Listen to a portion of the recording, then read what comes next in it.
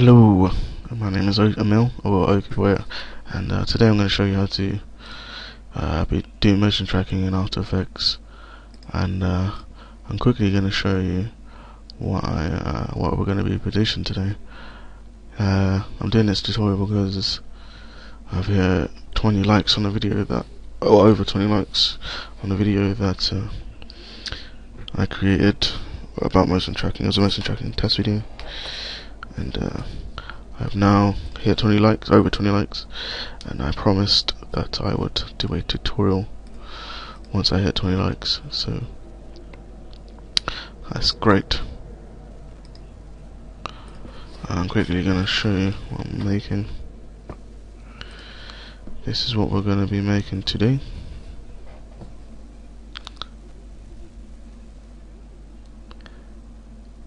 Just a quick motion tracking video. See, as you see, the text is tracked to this object here, and we're basically gonna do that. What you want to do is go ahead and open After Effects. Go to File, New, Project. Obviously, I'm already in a new project. I'm pretty tired, guys.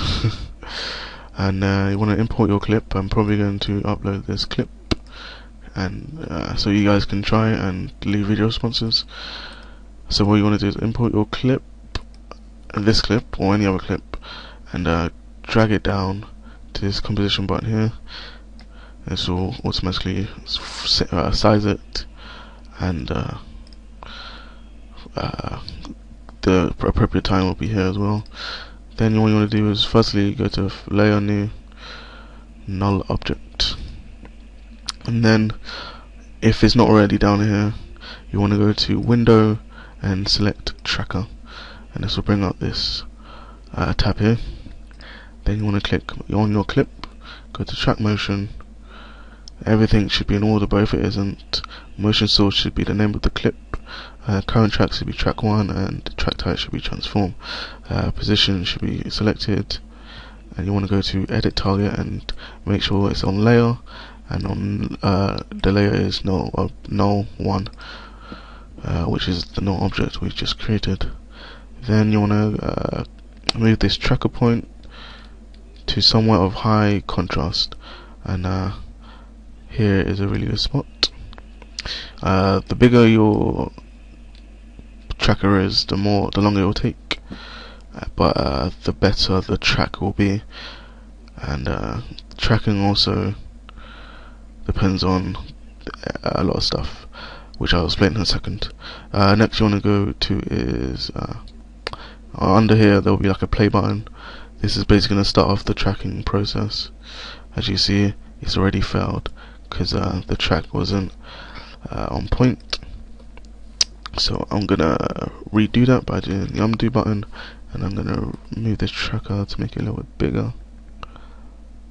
And yeah, so I click that play button, and you can see the track is much better because a wider area is being seen by After Effects. And yeah, tracking is dependent on how long the video is, or the clip, and how and the size of the size in terms of megabytes / gigabytes, and the quality of the video. So that determines tracking. So we'll join back once it has finished tracking. And we're back. The motion track is just finished. What you want to do straight away is click the apply button, and click OK on X and Y, and this will automatically put it onto the null object here. You can see all those dots that we tracked before are now paired with that null object, and now part of the null object. And I'm quickly going to change the preview back down to half so I can quickly show you guys that you can see the red box. The red box is moving with the thing we tracked. And okay. Next, you probably want to add some text. Quickly, just gonna add something that says here or something. Change it to nice colour. It's probably the same colour as that. Change that to Helvetica, because Helvetica is a good font. And yeah, you're basically just gonna add some good text. Bring that in a little bit. Probably be best if I just make it all capitals.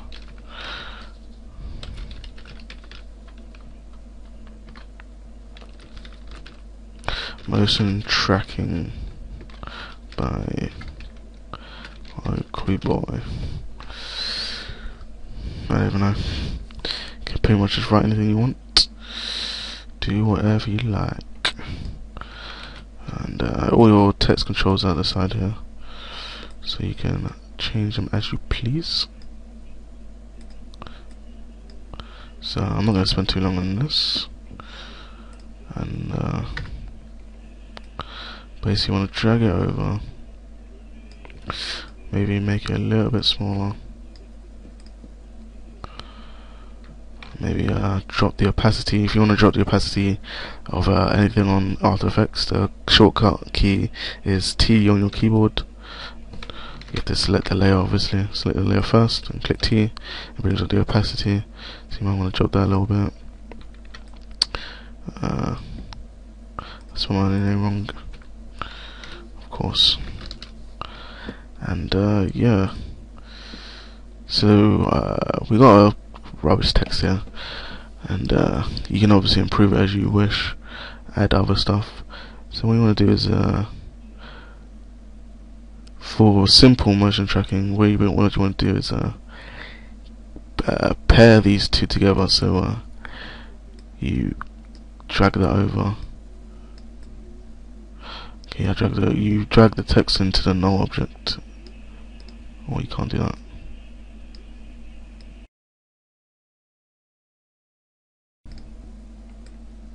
There we go. I don't know why you didn't just use the pinwheel tool. But if it doesn't work, what you want to do is pinwheel the null object to the text. And but if that doesn't work, you just go down here and select it. So as you can see, it's already started to move with the text. And obviously you're probably going to want to reposition it so it's in line. And yeah, it's pretty much as simple as that in terms of tracking. But to make it a little bit more 3D, a little bit more part of the world, you might want to click on the text and click on this little cube here. This will make it a 3D object. Then you go up to here, up to this camera looking tool, and go to orbit camera controls. But first, obviously, you're probably going to need to add a camera. So add camera. 50mm is fine, and you can then change the position of the text. As you can see, it just looks a little bit more part of the world there. And the cool thing is, it'll go out of shot, and it makes it look more lifelike, as if it's gone out of frame. Like you see, the M has completely, like half of it's gone out of frame, which makes it look a little bit more lifelike, I should say. And I think that's about it. You can add obviously your usual stuff. You can add adjustment layer and add some color correction. So effect, color correction, curves, that's the best color correction if you don't have any plugins. And I'm quickly just gonna load a preset here. Just gonna wait for it to load. Does take a few minutes because my computer isn't the best. This is why. To also while this is loading, if you are having problems pre-rendering, you can change that this value here, the lower you go, the faster it renders. And also here you can change how many frames it skips when you're doing a RAM preview and what resolution it renders at in RAM preview. So I'm quickly just going to click a preset here. So that's a completely random one, doesn't look very good. I think 4 is good. 4 is not good. These are mainly for COD edits. I released some of these in a color correction pack, but you guys basically get the idea. You can create something a bit different, a bit unique. I'm gonna go with that one because it looks most less crazy. Whenever you add color correction, it takes longer to render, so you might want to drop the resolution down so you can pre-render it. And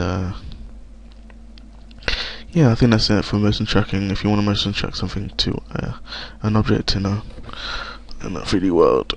So I hope you enjoyed this video. If the tutorial helped you in any way, please go ahead and like, favorite, comment and subscribe. Doing those 4 things really does help out the channel.